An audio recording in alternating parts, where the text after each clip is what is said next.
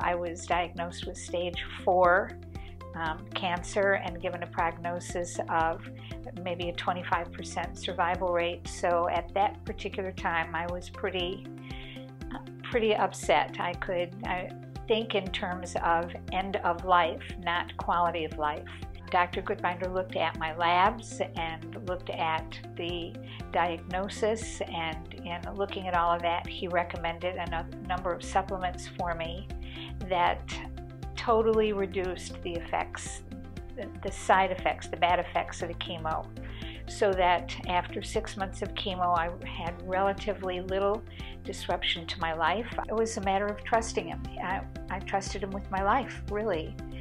This was a big unknown for me. I have grandchildren that I wanted to be able to grow up with, and it really was a leap of faith, but I believed in him. I believed he was sincere. I believed he really cared about me and he wanted me to get better.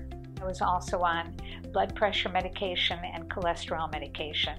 And again, in talking with Dr. Goodbinder and following a healthy lifestyle and reintroducing exercise into my routine, I've been able to go off of all prescription medications. So at this point, my blood pressure is normal, my cholesterol is right where it should be, and while I have labs done every 3 or 4 months, again, Dr. Goodbinder looks at them, and if there's anything that needs to be adjusted, he adjusts it.